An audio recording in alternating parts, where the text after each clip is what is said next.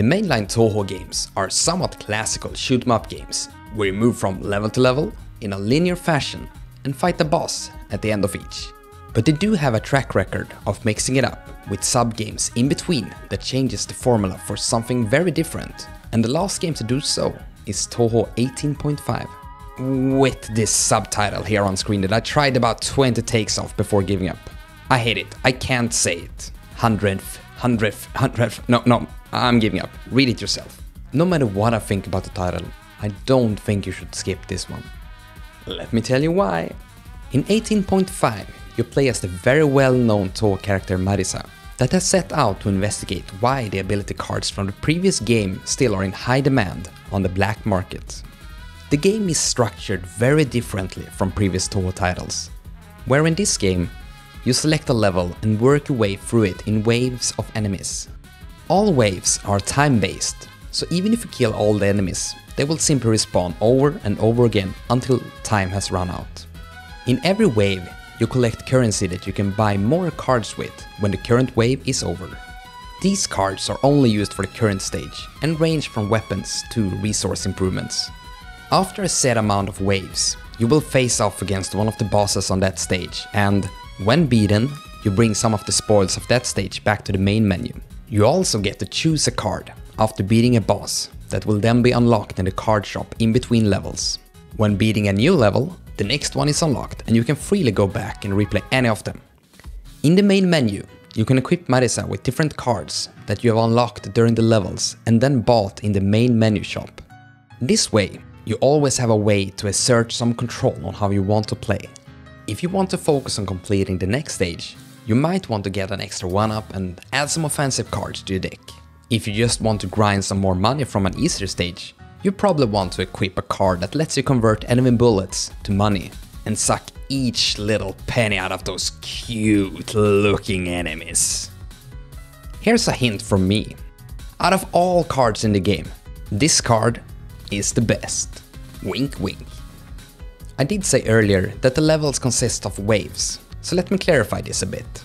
What wave of enemies you encounter on the stage is randomized, so the same card deck might not work every time around, which I mostly find interesting, but I can also see that it adds some frustration for people that want to know what they're going to face off against.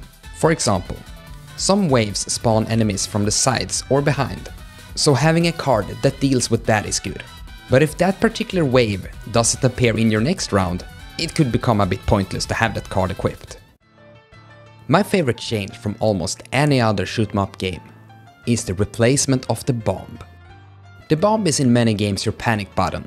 When you find yourself in a corner that you can't seem to get out of, you press it and wipe everything off the screen. The problem for me though, is that usually I want to save the bombs until I really need them, which means I'm usually already dead when that moment appears. In this game, you instead always have a spell that you can use freely with a short cooldown instead. The spell brings out a circle on the battlefield that first of all makes bullet move very slowly. This in turn gives you more wiggle room to create paths through enemy bullet patterns. But hitting enemy bullets with this circle also causes them to drop a shadow currency. This is the currency you're using to buy new temporary cards on the stages after every wave. When the magic circle is not placed anywhere on the stage, it is handily surrounding your character as she flies around, and while there, it maintains the effect of bringing out the shadow currency when getting closer to enemies. So, in order to become stronger, you need to master using this, as it's your main way of getting more cards on the stage. The other currency you get is regular gold, and this isn't used on the stage itself, but only used in the main menu to buy new cards. During each wave, you have to balance both offense and defense as well. If you kill everything too fast, the enemies will not provide enough bullets for you to farm resources from. But if you let the enemies run loose, the screen will be filled fast with bullets that might be too much for you to handle.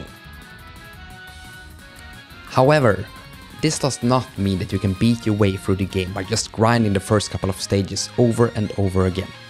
You only have a set amount of slots you can equip cards in, and you unlock more by advancing through the game.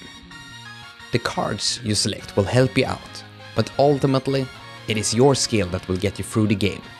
unless you find a few cheesy combinations that I won't spoil here.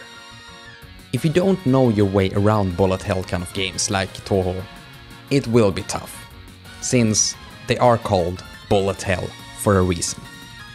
But since you don't have to start over from the first stage every time you die, it is a good way to practice and become better at the genre without feeling that complete sense of dread you often feel when you're doing a good run and have to redo it all again from the start due to multiple mistakes in a row on a later stage. The music is exactly what you would expect from a Touhou game by this point. Except for a few returning tracks from Touhou 18, the game seems to be filled with mostly new tracks from what I can tell at least. But hey, I'm also very new to the Touhou scene. Overall, I like the music presented here. The lineup isn't quite as strong as it was in Touhou 18, but for being one of the in-between games, I'm still surprised by the sheer amount of new music we got for this game. Here's a nitpick of mine about the game. Who decided to make the text this small when you select a card after boss fight? It's barely visible, although there is a ton of space available for the text to appear in. I mean, was this tested? Speaking about text, as of this recording, there doesn't exist any translation patches for the game. However, there exists almost no story in the game, except for a few rare occasions. So for anyone that struggles with understanding the Japanese text explained in the cards, you will have to consult the internet about those. Other than that, the game is very friendly towards non-Japanese speakers and can be purchased easily via Steam, albeit with a Japanese-only store page. I wonder if they are searching for an official translator for these games. Ah, こんにちは。ねえ、東宝シリーズの翻訳者を探していますか?